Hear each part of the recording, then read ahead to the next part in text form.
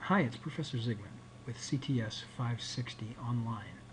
I'd like to show you how to use GaussView to construct some of the different benzene isomer candidates that you're asked to investigate in problem 3.2 in this week's assignment. So if we look at the assignment, I want to focus on how to try to build candidate number 2. And you'll note that these skeletal structures indicate the carbon atoms, the 6 carbon atoms, as vertices, and then the carbon atoms are connected to their neighboring carbon atoms either by single bonds or double bonds. You also have to realize that in the structures 2 through 5, they generally will not be planar structures the way that structure number 1, the benzene ring, is. So let's go to run GaussView on node N0.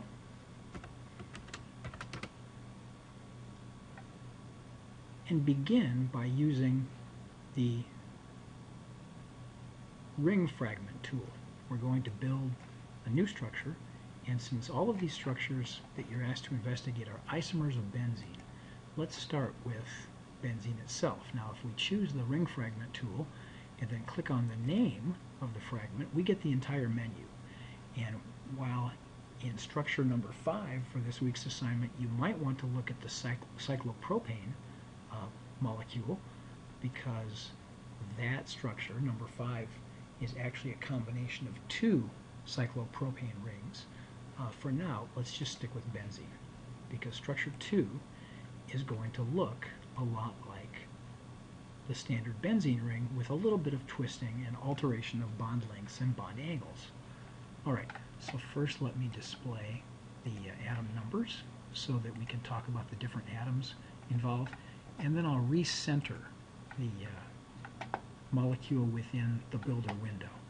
Now, for just a moment, if we go back to the assignment, we see that 2 sets of carbon-carbon atoms are going to be connected by double bonds, which are shorter. The rest of them all connected by single bonds, and in particular there's a new connection between 2 of the carbon atoms that appear to sit the furthest apart. But that's really just an artifact of this shorthand structural notation. So what we'd like to do is make, for example, the bond between 4 and 5. We're going to go and use the Modify Bond tool and click on 4 and 5 and make that a single bond. And we know that that is roughly 1.54 angstroms. And so if I set that and click OK, that has been lengthened. Oh, I did forget one thing though. Let's go back and change that in order to change the bond type to a single bond, so it will show up the way that we want in the display window. Now I'll do the same thing for the connection between atom 4 and atom 3. We'll make it a single bond. We'll change the distance to 1.54, indicative of a single carbon-carbon bond.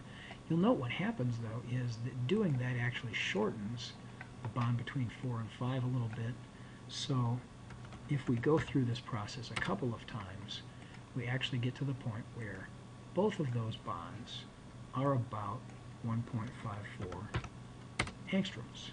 And then we can say we're pretty much done. Now let's do the same thing with atom 1 and atom 6, because we also want that to be a single bond with about the same bond length. So we click OK. We do the same thing with 1 and 2. Very quickly, you can see once you get the hang of this, it's something that you can do very quickly. One more time, we'll do another iteration in order to make sure that these bond lengths are about right for a single carbon-carbon bond. And now we've got something that looks a little bit more like the structure number 2. Except what we have to do now is we've got to shorten the double bonds, and that's easy enough to do. Let's say with 5 and 6 we're still using the bond tool. We're going to make that a double bond. I'm actually going to move both of them, so we'll translate the group for both of them, and we'll shorten that to 1.34 angstroms. And we'll do the same thing with 3 and 2. double bond, 1.34 angstroms. And now we're looking even closer to what the original structure is. But the little puzzle is, how can we connect the vertical, the atoms at the top and the bottom? And the only way that we can really build a single bond between those involves some rotation or some twisting of this structure out of the planar configuration. So I actually want to make a bond between atom 4 and atom 1. The only way to do that is to make 4 and 1 come up out of the plane that the molecule is in right now, and then bring them closer together. So I'll just show you how to do this so that you can get some ideas on how to start this assignment. I'm going to use the modified dihedral tool. And so here's the way it works. I'm going to take atom 4 and rotate it around the axis formed by atoms 5 and 6 and fix the fourth atom. And we're going to rotate it up maybe about 30 degrees away from where it was initially. So I click OK for that.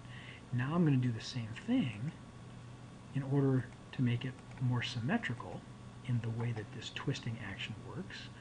I'm going to now change this so it's pretty close to being a symmetrical rotation. You see how that works now? Atom number 4 is up out of the plane, and I want to do the same thing with atom number 1. So I use the modify dihedral angle tool again, and some of this you can just do by eye. Whoops, that's the wrong direction there, because I want it to rotate upward.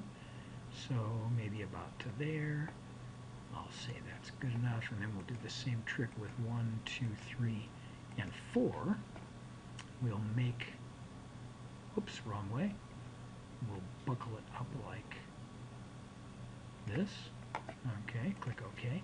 And now if I rotate the molecule, I see that I've got it into a pretty close arrangement to what I was looking for.